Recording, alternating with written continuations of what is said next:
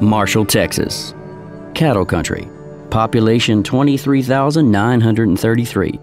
Plus one mayor and his wife, who decided to tackle the greatest threat to life its residents had ever faced: their diet. In 2008, we got married. That was also the year that his prostate cancer was diagnosed.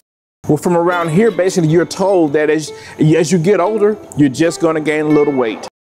I had never eaten an orange. I was 28 years old, had never eaten an orange. My wife said, honey, we need to go to the hospital. We need to go to the emergency room. I said, let me go to the restroom. I was trying to come out of the restroom when I hit the floor, and the last thing I know is I called out her name. Well, at that time, of course, she called 911. They responded within 6 minutes, thank goodness, because I was literally dead for 6 minutes.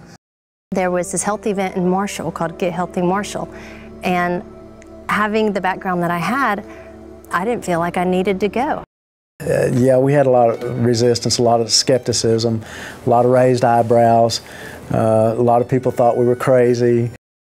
And I remember the first potluck, there was, a few people. Every year it gets bigger, and people came in last night for a potluck. They drove from Oklahoma, they drove from Louisiana. So the message is getting out there, and people seem to really be hungry, no pun intended, for this knowledge. The number one killer, heart disease, is something that I am convinced we could almost completely obliterate if people would get the animal products off of their plate. Because what happens is your cholesterol falls dramatically when you do that.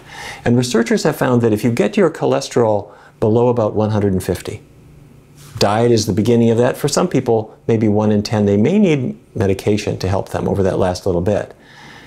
But the heart disease is just gone.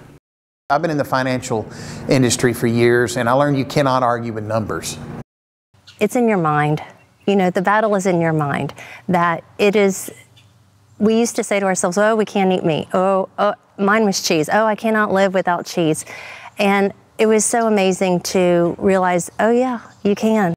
Hopefully in 10 years, people will look at the meat and dairy industry as in the same way that they look at the tobacco industry today.